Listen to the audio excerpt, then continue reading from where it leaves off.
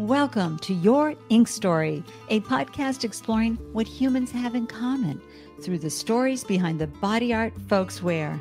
I'm your host, Ande Lyons, and I hope these inspirational short stories, sharing the heart behind tattoos, fascinate you and leave you feeling more meaningfully connected to humanity. This is Season 1, Episode 8, and you'll find an abundance of inspiration from our guest, Christian Thomas. A former inmate turned personal trainer and online coach, Christian's remarkable ink stories remind us that regardless of our circumstances, we have the power to rewrite our narratives, define our identities, and inspire others through our journey of self-discovery. Welcome to Your Ink Story, Christian. I'm so delighted you're here to share your ink story. So excited to be here. I can't believe this is happening. I'm thrilled that you're here too. Before we get started, please let folks know how you glow in the world. And that means what's making your heart sing? How are you delighting others with services? I know you're a fitness trainer, right? Yeah, so I started my own personal training business in 2019. And it's just been growing from there. I'm currently training out of Kicked Up Fitness, 114 National Business Parkway, and also in Baltimore, Maryland. If you ever want to come stop by, come check me out. So fitness has really been my passion. It always has been. I love working out. I'm the type of guy that will do 1,000 burpees, 1,000 push-ups, an hour for fun. That's fun to me. Yeah, I love fitness that much. So I'm dedicated to it, and I'm excited to help you find a passion for fitness as well. Oh my gosh, that's outstanding. That's a phenomenal soundbite. Everybody, you can find anything and everything you need to know about Christian Thomas in the show notes. There'll be a link to his guest page with all the ways that you can connect with him online and learn more about his incredible fitness business, Royalty Fitness, right? Yep, yes, ma'am. That is it. And folks, a little sidebar before we get started. Christian was crowned as the sexiest male poet in the world for 2023. Yes, I was. It was a poem I did. It's called Pain. I did it this year, and I'm going to be in a magazine soon in 2023. I think next month. It's a church magazine because I'm a spiritual man, so I try to put that image out there. I'm a very spiritual man, and I got the poem going to be coming out on my website as well. Oh, congratulations, Christian. And I bring that up because we love to see someone being fully expressed in the world, using your words, using your body, using the mind, everything to stay on purpose while sharing your gifts with the world and helping others be their best and fully expressed. Absolutely. Well, let's begin with your origin story. Here on Your Ink Story podcast, we're all about the stories behind folks' tattoos, because we know this is a great way to find connection, how we're so alike in many, many ways versus looking at everybody as how we're divided, how we're different.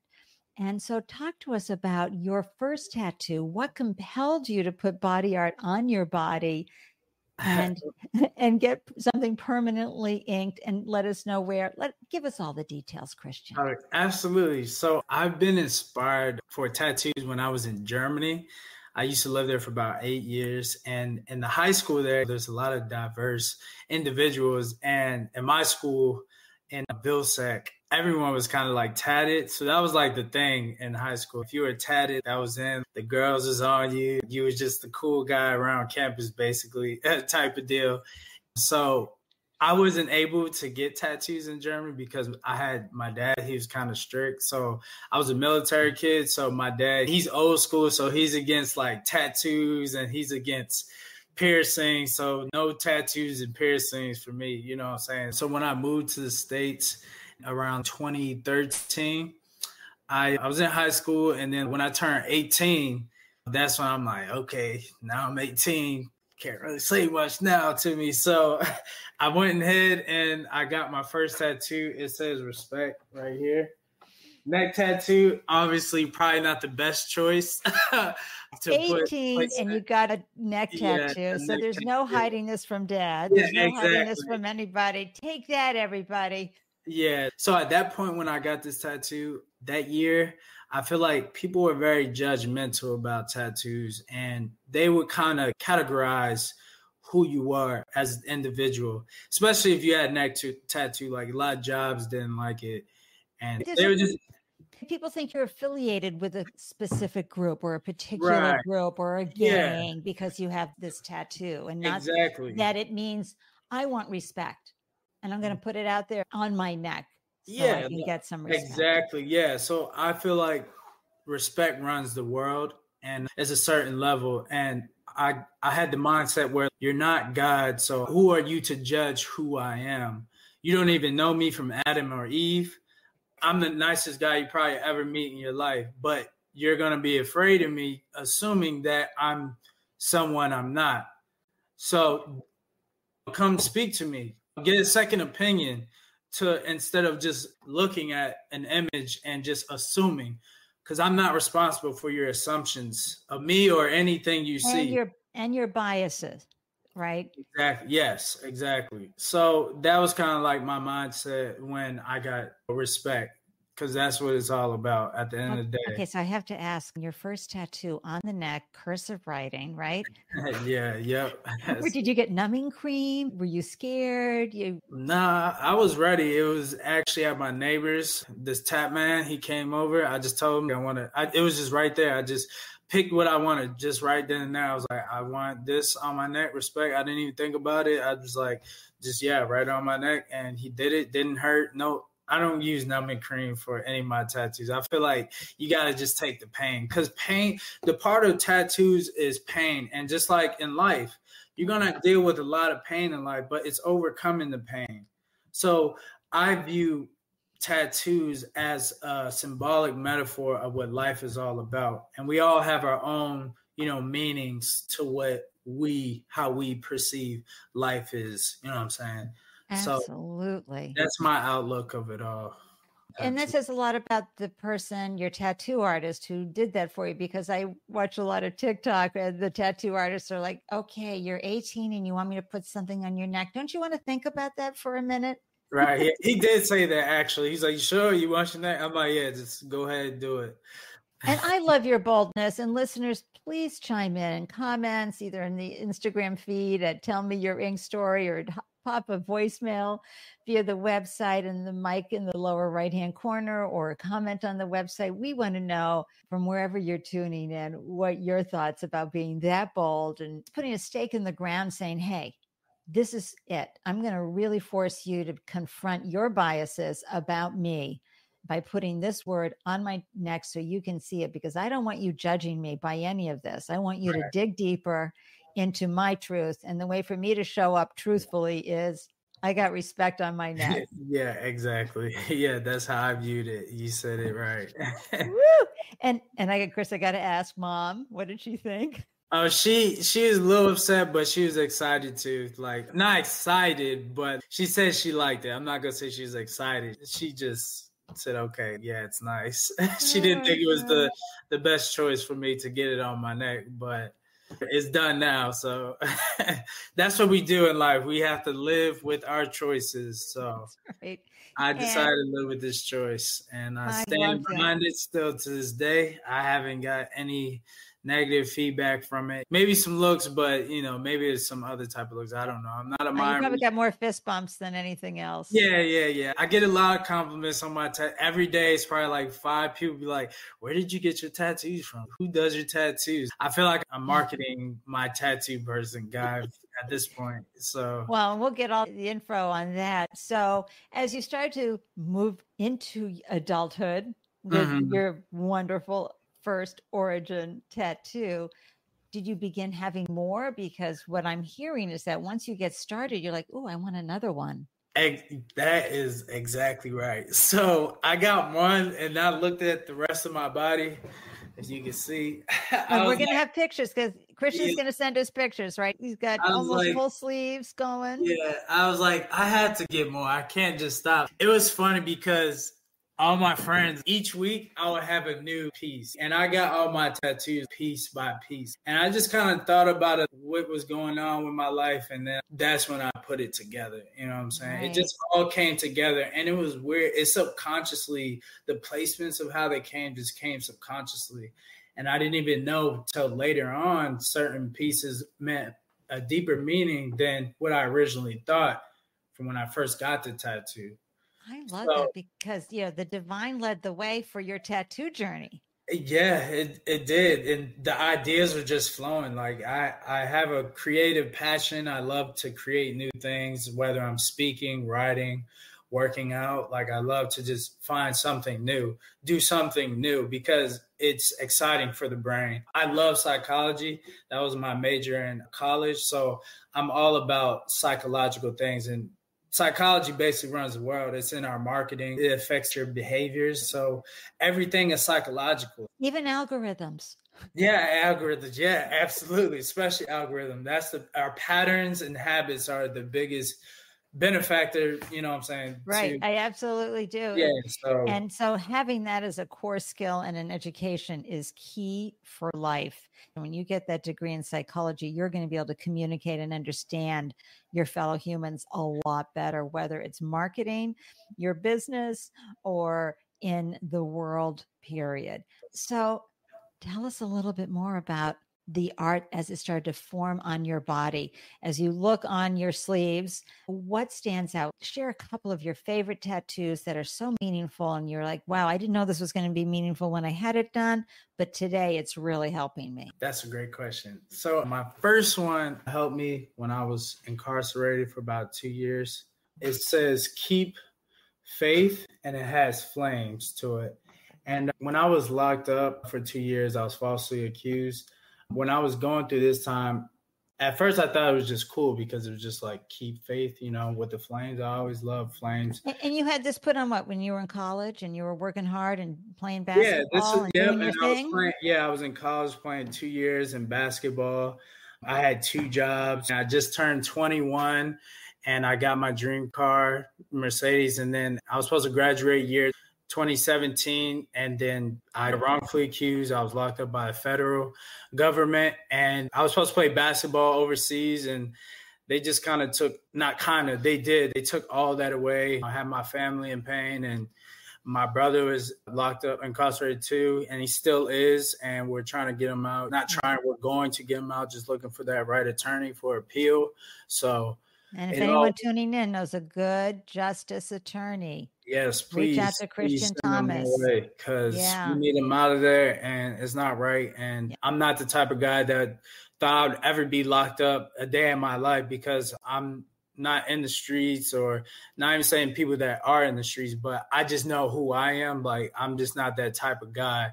So it was really shocking to me that I would be locked up at 21 while I'm in college, ready to graduate and continue my journey. But it got put on hold, but I'm not using that as an excuse. So I came home, thank God. I kept my faith.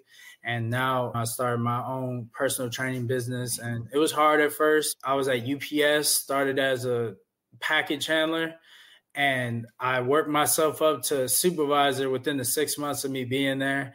And I was doing supervisor and then personal training. And then now I'm just doing a lot of personal training and online coaching. And you can sort successfully as a founder, as an entrepreneur, much faster than with UPS.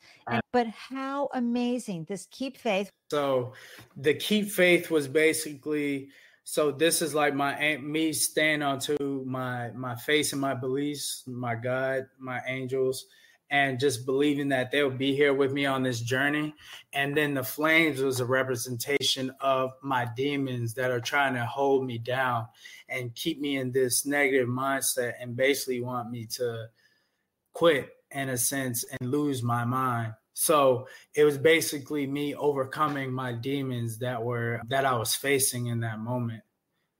Isn't that amazing? Yeah, I figured that out when I was locked up. So you're looking got down a lot going, of time to think, in a cell, 23 And you're hours. looking at your sleeve going, I really do need to keep faith. And the thing that's really going to be the block to doing that are those flames right there. And my gosh. And meanwhile, when you got it, you were like, hey, I like that idea. I like that. That stencil looks great. Put it on me. Yeah, yeah. So my tattoo artist, he does freehand. So he'll get a pen, draw it on you, and then he'll tattoo. He doesn't have Oh, a computer. And can you share his name? yes, Zilla_tattoos. He's booked, so you gotta get him early. But if you refer my name, Christian, he might can see you a lot faster, and he's reasonable. He works with you, so Excellent. And to find a freehand tattoo artist is really something that shows the level of talent that he has. And what's his first name? His first name's Kimon. Kimon. Thank you, Kimon, for being so extraordinary and sharing your talent with the world. Big shout out to you. Yeah. And we will tag him on the Instagram reel for sure. And make sure he's acknowledged in the show notes as well. Because listeners, the tattoo artists, right? It's copyright. This is their art. Even if they used a stencil, they had to do the ink and the needle and put that beautiful design on your body the way it looks. And we want to make sure we acknowledge and we do the shout outs to the tattoo artists and their studios and their incredible artwork. And so as you look around your body, what else inspired you, especially when you were not just in lockup, but when you came out? Because as you obviously know, being incarcerated is traumatizing. It's like the ultimate PTSD. Yes, 1,000%. Like you definitely have to have a strong mind and mental strength. You want to keep yourself busy, you know what I'm saying? Because if you're not, then you really just lose your mind. So I was in there reading, I was in there writing, drawing. I cut my own hair. Like I learned how to cut my own hair. Like I was finding out so many talents about myself in a crazy way. It sounds crazy, but being locked up actually taught me a lot of things. It brought out the greatest version of myself. It helped me notice skills that I didn't even know I had, and I'm able to utilize into today's reality. So, and COVID 2020 was kind of like the same thing for a lot of people in a way, because some people couldn't stand being in the house all day. Right. And they had to do something. So they started figuring out some other things about themselves and learning some new ideas or figuring out bad habits that they fix. That's right. Or relationships that weren't working anymore. Exactly. Because they didn't have the distraction from leaving the house. And that's what, when you are locked up, and especially if you have to do, as you said, the 23-and-1 situation, you are forced to get to know yourself really well under very harsh conditions. And I'm really grateful that you were able to reframe what happened to you, as wrong as it was and as bad as it is. And so the injustice is so horrible. And then for you to come out and be able to say, all right, I'm going to take this and work with my trauma voice, right? Because that's always going to be there, and maybe not as loud as always, and reframe this to an understanding of between the writing and the drawing and the internal work you were forced to do in order to keep your faith and manage your demons. You found a truer version of yourself that now in the world, if you'd gone off to play basketball, you would have been having some good times and it would have been a lot of fun. But now you know so much more about yourself, and therefore you're bringing so much more of yourself to us. Yeah. And like I said, it sounds crazy, but being locked up actually was in a way a good thing for me. And, a lot of dudes said that I talked to that was locked up. They said being locked up was kind of good for me, because if not, I'd probably be on the streets dead right now. You know what I'm saying? And then I learned a lot more being inside, to help me grow. Because to me, life is about change and growth. And if you don't want change or growth, you're going to still be the same, and you're wondering why the same current events keep happening to your life, because you have the same habits that you fail to recognize. And if you don't, things aren't going to really change for you, and nothing's going to get better. That's right. Yeah, one of my favorite people in the world, he was incarcerated at the age of 17, and he looked around, he said, I don't want to be that guy 20 years from now. And he taught himself computer science without a computer, and has gone on to have a very successful life, because that contrast moment, he said, no, that's not nope, I'll get through my 4 years here and then boom. But I'm glad that you are out and that you are supporting your brother in getting through this incarceration and getting the injustice brought to light happening for him. Let's talk about a few more of your tattoos because we're all curious here for Ink Stories. Yeah, so absolutely. What's another favorite tattoo? So this one is my other favorite. This is on Christian's left shoulder. Left shoulder, yeah. Yeah. This right here, it says powerful beyond and then greatest measure. I'll be sure to send you a picture to get a better look. But, right. And then we have. What's the image in between though? So we have the mind pyramid, right? Mm-hmm. And then we have what is called the Eye of Ra. Yeah. So like I said, I'm a very spiritual being. I love Egyptian culture. And the Eye of Ra is a symbol of magic and power. And it also wards off any evil spirits or negative energy that may enter your life. So it's a very positive symbol. I put it red because red is also a powerful color. It's symbolic of power. And with the lightning, because lightning and thunder is very powerful as well. So it's empowering. Yeah, it's a power thing. And then I have the Mayan pyramid right here. So this is a symbolic representation. So the Mayans back in their time, they believed, not me, that they would sacrifice human bodies to their god. So the sun god, which is the eyebrow, and the god would bless them with rain or whatever they wanted. So my belief on this is that you have to make many sacrifices in life for what you believe in. So you're going to have to give up some things that you don't like to do, but you have to do to reach the next level. You know what I'm saying? So you have to have some form of discipline. So that's where this tattoo comes involved with the mind and the eye. But the powerful beyond greatest measure, it came from something else. So when I was 17, I was very spiritual. I still am, but I would do a lot of meditations and I would just come up with these certain sayings just randomly. So I was with my friends one day and I just told them like, I'm powerful beyond greatest measure. I said that to them, right? The next week, one of my friends, he was just skateboarding and there was this piece of paper in the street, right? And he picked it up and he came to me and then he was like, yo, check out this paper. He read it already. And I opened it up and the papers, it's like thick piece of paper and it looks like it's kind of old. It looks old, but it's like new. And on it was in bold letters and it said, I am powerful beyond measure. And I found out years later that this is in fact a poem and it's also in Coach Carter. I don't know if you've seen Coach Carter, but he actually said this same poem, I am powerful beyond measure. My deepest fear is not that I'm inadequate. My deepest fear is I'm powerful beyond measure. Is our light, not our darkness. It's a powerful I am statement. So listeners, whenever you put I am before something, it really helps you embody. It's not like I will down the road or I'm going to. It's I am powerful beyond measure. And folks, I don't care where you are in life, what your privilege is or isn't.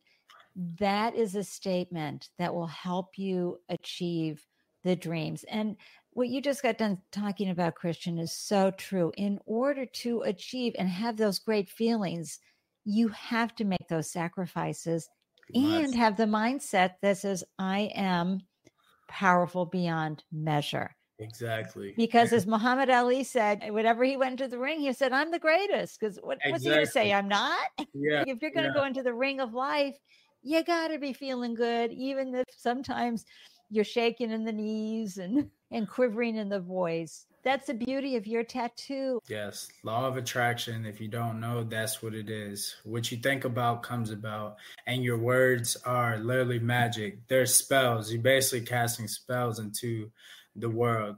So be careful what you say. Yeah, be careful what you say, but don't use it to beat yourself up or have shame. You want to use it in healthy ways, which is knowing that you're putting out your words and your thoughts with the best intention possible, with grace for those days when you are so human. Yeah. that you're going to fail. We can't be upbeat all the time, but if you can hold on to those words during the tough days, they really do get you through the tough times and on the other side, right, Christian? Yeah, it's so easy for us to have a negative thought. It's so easy for us to think some negatives about ourselves. But why not think something positive, and make it happen? You know what I'm saying? So it's so easy to say, oh, I can't do that. But what if you can do that? Then what happens? You know what I'm saying? Then what happens? So just try to. What if you do win? Yeah, exactly. Right. Hey, what if you do win? Like keep that, and you keep that same mindset, then the intention, then the actions will show. That's how it goes. But it's not an easy task. Easier No, it is not. And anybody who's ever had to overcome some big mountains in your life, you know that it was the flames and keep the faith was happening a lot. Yes, that's like an everyday thing, really. That's really just life in general, I feel like. It is. And so the choice is, do I want to approach it with positivity and not toxic positivity, folks? This is with honest positivity, which is with the understanding that we're all frail human beings and we're doing the best that we can. We're all on the same team. Oh my gosh, you must be the best personal trainer ever. When are you going to start doing videos so we can all buy your videos and get trained virtually with you? I'm going to start right after this. I'm making a video just for you and everyone else right after this. And how about one more tattoo before we wrap up? Because this is so exciting because you're very inspirational. Yeah. I'm going to show this one for all my anime fans out here. So this one is Goku. For all the Dragon Ball Z fans out there, so this is Goku right here. If you don't know who Goku is, he's basically like a superhero. He's a human being, right? Just like us, but he's tapped into certain abilities and himself to be able to fly, to be able to shoot magic power out of his hands. And listeners, when you hop on over to Instagram to tell me your ink story, or if you're on the website, you'll see it with the episode for Christian Thomas, that it's on his left calf, right? Yes. Yeah, it's a symbolic meaning. It basically teaches you about not giving up, overcoming obstacles. That's what it's basically about, and tapping into your truest self to reach your greatest potential. That's kind of like the gist of the story, and that's why billions of people love Dragon Ball Z. Goku and that's true. He had a lot of compliments on his tattoo. And what I love about that too is that no one's saying you need to stay in an abusive situation. You can still pursue your dreams, even if what you might be pulling on that thread right now is not working and your energy might be needed elsewhere. You are still focused on the big picture dreams, which is bringing, again, your full expression to life, who you really are, uncovering and discovering your talents, your unique expression, whatever that looks like. And sometimes we don't even know. We just get started. And these tattoos that you've shared, Christian, are just so beautiful for that inspiration. Thank you. Which is, folks, it's hard. But guess what? We can do hard things. Yep. Yes, we can. To quote Glennon Doyle, yes, we can do hard things because it's worth it when you get past it. And anybody who's had a tough workout, on the other side of that workout, you go, dang, I feel really good. You feel good. Like I did that, and you're going about your day. You might have some ice cream later, but hey, you did the workout. You did the workout. You took care of your body. You stayed strong mentally and physically. This has been such a wonderful conversation, Christian. Yes. And I know everyone's going to be excited to get to know you better and see all your tattoos and follow you everywhere you glow. And I just have one final question, though, and that is, how do folks respond when they see your body art? Well, they're actually kind of shocked. I remember when I used to work at 7-Eleven, and I was a cashier at the time, and there's multiple people that come up to me. So this lady, she was like, I don't even like tattoos, but I love your tattoos. That's great work. And mainly speaking, people love this one at the time. It's Strength with Roses. So they really love that. Here you go. Strength. Yeah. With roses on it, black roses. Oh my gosh. They really, they really enjoyed seeing the whole thing. Everywhere I go, people's like, who's your tat man? And my Zilla_tattoos, Kimon, the guy did like basically 90% of my body. He's like, yo, did you do like a marketing campaign for me or something? I'm like, nah, just people keep asking me where I get my tattoos done. So people seem to love them. I know I sure love them. So, and I don't care if they love them or hate them because it's for me, not you. And Christian, did you have all of these tattoos done before you were incarcerated, or have you had some of them done after? So most of them were before. This is kind of the new one that was after. Oh, hold on. It's like, hold on. Here we go. Forever. Okay, everybody, that's on his right inner bicep. Yep. And then Forever. got free right here. Oh. So this was kind of the one that was after, along with the Goku one. Yeah. So this is basically like I'm forever free mentally, physically, and spiritually, no matter what, after I got locked up. And the moon are the phases of life. Like we go through so many phases of life. So that's what that's all about. Oh my gosh, so liberating. Yeah. So that's so many ways. Thank you for that. Thank you for these stories. Thank you for carving out time with your generosity to share these beautiful ink stories on your body, but more importantly, they're inspirational in the truest I love that. form. It's nice. My new favorite word, inspirational. Yeah, I had to use that. That rolls off the tongue. That's slick. I like it. And they have insights not only to you and your own personal journey, but for any human walking this planet. These are the challenges that we're faced. We have different incarcerations and different lockup that we struggle with. And that's the beauty about the art of your tattoo and the heart behind your tattoos. We are all inspired by you, Christian. You've helped us connect more deeply with each other with this wonderful conversation. Thank you for joining me. Thank you, Ande. I'm inspired by you because I've always been wanting to talk about my tattoos. I don't think you understand how excited I am to finally just get my message across to those who want to listen, you know what I'm saying, or want to hear, because we all need some inspiration. It might be inspirational, like you said, to someone else, or somebody can inspire me from what they do with their tattoos, whatever their work is, you know, in their life. So this is really exciting. Thank you so much. It's a pleasure to be here, and it's an honor to meet you. Thank you so much. Thank you, Christian. Thank you for listening to this episode of Your Ink Story. Please rate and review this podcast wherever you are tuning in. And if this episode inspired you, please share it so we can all feel more connected through our common humanity and lived experiences. If you or someone you know would like to share a meaningful ink story on the podcast, please send me an email, ande@yourinkstory.com, along with a brief description. Feel free to share your thoughts about this episode via a voicemail message by visiting yourinkstory.com. And when you get to the website, just tap the podcast mic icon located in the lower right-hand corner of the screen and leave your message. Until next time, I'm wishing you a delicious day everywhere you glow. Cheers.